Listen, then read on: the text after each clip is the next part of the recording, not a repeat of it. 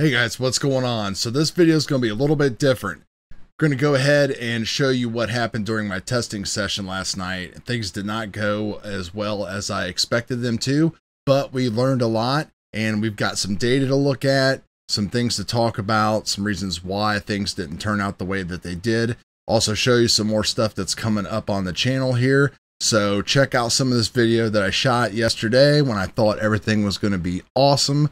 And then we'll come back here and talk it all over. How's it going, fellow drag racers? Welcome back to the Dorky and 40 channel. Same story as usual, been dodging a lot of raindrops. I think today we got a clear day and then it could rain for like the next 6 or 7 days after that. Things are not looking very good for our list race tomorrow. We very well could get canceled, but that's tomorrow, not today. So what we're gonna do today is we are going to test this stuff in here. We're currently breaking in some tires with some heat on them and just doing some burnouts. You can usually use sandpaper, things like that. But most importantly, this baby right here. This is the Trinity Holeshot Dragmaster 3-turn. So we're gonna go from the Phantom 3.5 and we're gonna try out this Trinity. Now, when it comes to all the bells and whistles, the Phantom definitely has a lot more specialized things inside than the Trinity does. I've replaced some of the steel screws and stuff with titanium. I've got another rotor on the way and some better bearings. We're gonna go out and give it a shot. We'll talk about gearing and everything like that when we get out there. Got a soft tune in there, working on that. So that's pretty much it. It's very exciting. I know a lot of people were running these last weekend at our Cash Days event. If you did not see that video, check out over here in the link and you will be able to see some really cool racing. And a super big shout out for all of your continued support and subscriptions. If you're here for the first time, hit that link and hit that bell. We do a lot of no prep stuff and we've got a lot of stuff coming, and like only 25% of you are even subscribed, so you know what to do. We have received the breakout chassis by 5 Star Hobbies. We're just waiting on parts to come for it. This is gonna be my cash day car, unless I start falling apart on the list, and then we'll switch to it. But for right now, we're gonna keep running that DR10 and see how fast we can get it using the stock chassis and not a whole lot of upgrade parts besides your ESC and motor. This is gonna have a lot going on inside of it, so again, don't forget to subscribe and you're gonna see all about it. So I have been working on suspension and everything a lot lately. I changed my shot position a little bit here and also went with a lighter spring to go with the lighter oil that we're using to see if we can get a little bit more action going on. Also got the slipper a lot tighter than I typically have. We've got some stuff coming for this car to redo the diff, some better bearings to put in there. We're gonna tear it down, clean it up. As I said, this is my list car and I haven't done a whole lot to it besides swap motors, tires, things like that. So she's due for a good cleanup and some service. So that's what's gonna happen this week. Now this surface out here is not that good. We learned that last week when I ran my personal best. Really didn't do anything different. So when I went from the 4.5 to the 3.5, out here, I went from running in the 2.6s to the 2.5s. So I'm hopefully gonna be able to, let's say, knock another 10th off. My personal best, the 233 that you saw, actually on the tree was in the 2.2s. I think it was like 2.269. So surface, just a great day, everything working right. So if I can get into the 2.4s here, then I'm gonna consider that a success, and that's what we're gonna roll with. McLaren app does not want to connect to the iPhone.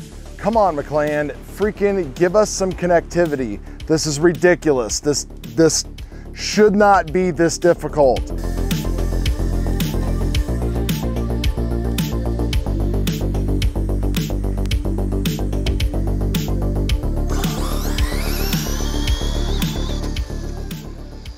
.65, pretty slow. Gonna have to do some work on this here. Little hotter tune, down to 255. So we did a lot of work last night.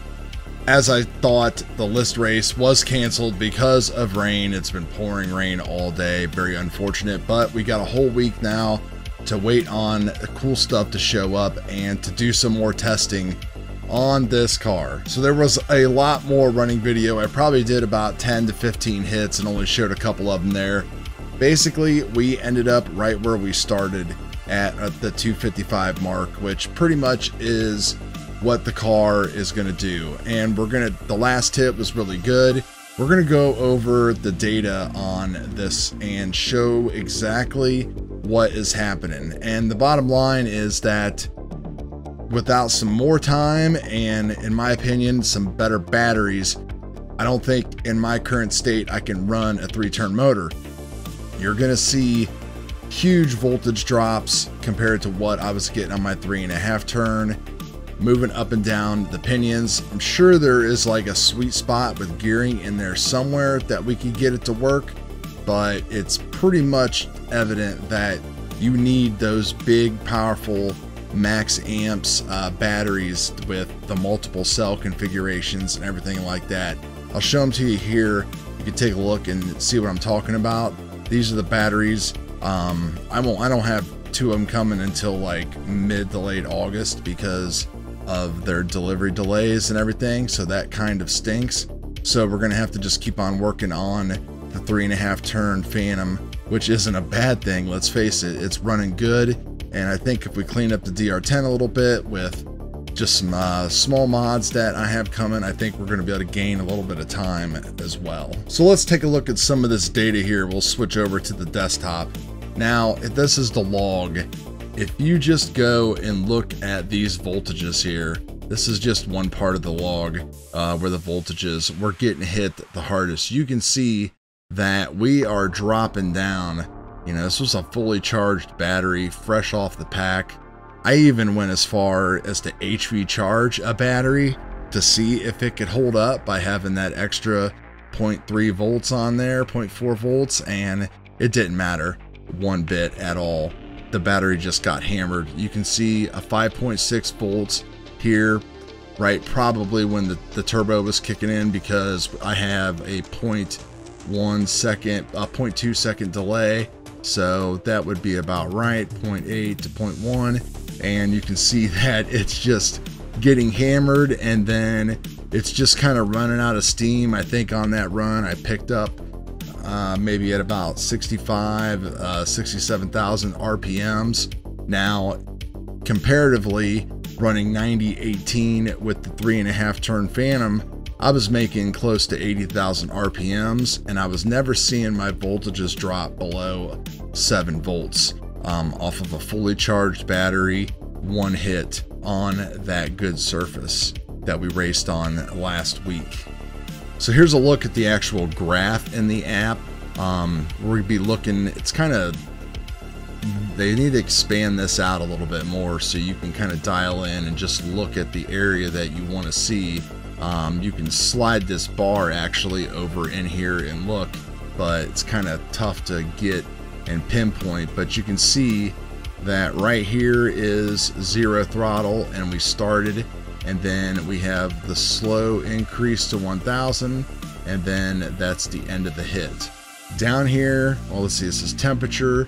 Here's our voltage just going wild, spiking, going down, going up and down, everything like that. And here is this dark blue line. This is our RPMs. So you can see, kind of if you look close here, that we were making RPMs, and then we kind of got, it kind of was shuddering here at the end with the voltage at the same time. So that pretty much confirms what I was thinking as far as voltage and all that stuff goes. Now I could maybe try dropping down to like a 15, a 14 tooth pinion, something like that, and see what happens. But honestly, I just don't think at this time it's worth it, since we got the breakout chassis and everything, and I do have an A-scale RX-8 Gen 3 coming that we're going to be throwing in there with the 3-turn, and that should definitely handle it. That, the max amps batteries and stuff like that. Now, I do run max amps batteries now, but they're the 5002 cells, which just don't have both of those cells just taking such a hit. They just can't deliver the power that like we're demanding with that kind of motor and output system. But yesterday was not a complete loss because we ended up scoring these. So we've got the Reaction Plus tires here, and then we have the Showtime Plus wheels to put them on. So that is going to be a fun experiment on the DR10.